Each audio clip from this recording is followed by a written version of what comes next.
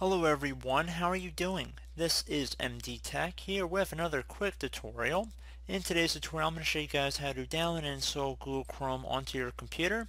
So this should hopefully be a pretty straightforward tutorial, and without further ado, let's jump right into it. So we're going to open up Firefox. You're more than welcome to use other web browsers as well. The experience and the walkthrough might be a little bit different for you guys, but do whatever you guys feel is necessary. And into Google I'm going to type in Google Chrome, and I'm going to search that up. One of the best results should say Chrome web browser. You want to open that up, and again it should be a Google domain that we're going to be clicking on here. Google.com should be the top of the URL bar, and you want to select download Chrome on this page. After you've looked through the terms of service, you want to accept and install. It should take about a minute or so once you have saved and ran the file. So again, we just saved it. Now we're going to run the file here. If you receive a user account control window in the meanwhile, you want to make sure it says Google Inc. and that it is a verified publisher right here. And then you want to left click on yes.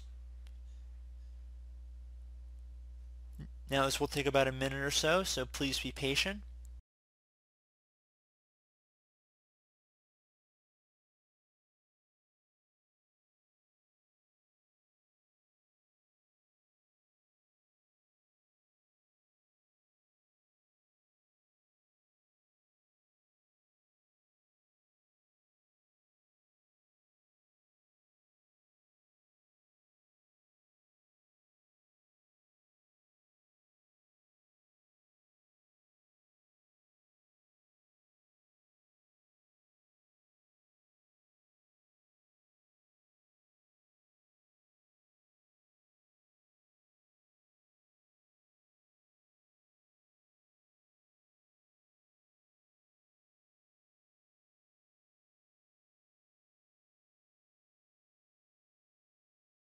Okay guys, so once Google Chrome opens up, you know it has been installed, obviously.